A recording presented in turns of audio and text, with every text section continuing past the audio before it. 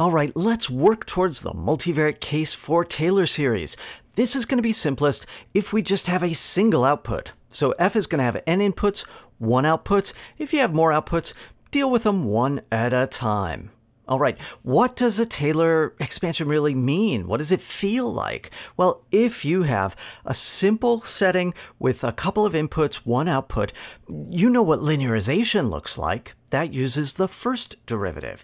If you wanted a quadratic approximation or a cubic approximation to that function, you would need to compute higher derivatives and come up with polynomial approximations to your function using those derivatives.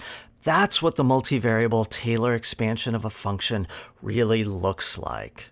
Okay, so what's the formula? Well, I got bad news. The formula is a little bit scary looking.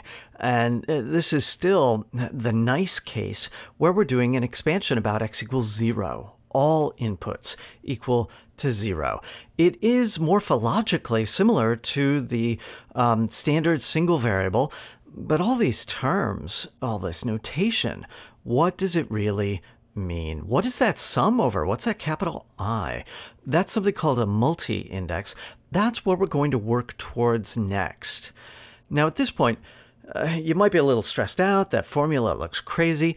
Look, stay calm. Don't worry about what that formula looks like. It may look intimidating, but it is very simple if we go step by step. Taylor series was never easy, but it is useful.